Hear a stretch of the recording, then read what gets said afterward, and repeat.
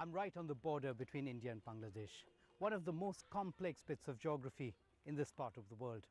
Have a look here and you'll see what I mean. This white pillar here marks the boundary between the two countries.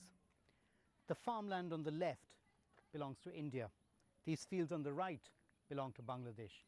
And it goes on and on. The clump of trees you see over there, Bangladesh. Go a little further and you're back in India. It's so complex that they say even Google Earth can't map it accurately. And one result of this incredibly tricky geography is that it's left people marooned on both sides of the border.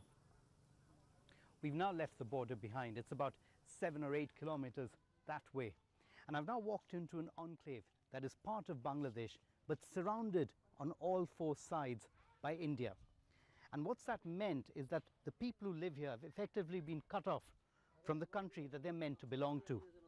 Now, of course, this is about to merge with India, and all of them are looking forward to what that means. নমস্কার জয়নাল বাবু, একটু বলবেন কি আশা আছে আপনাদের? আমরা তো আপাতত জঙ্গলের রাজত্বে বাস করছি।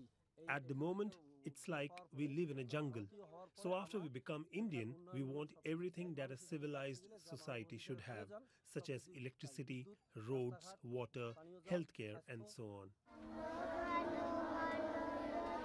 Here in the village school, they're practicing singing the Indian national anthem ahead of the big day. On their chests, the children have pinned bits of paper with the words New Indian. They're slowly gearing up to embrace their new nationality and the hopes of a brighter future.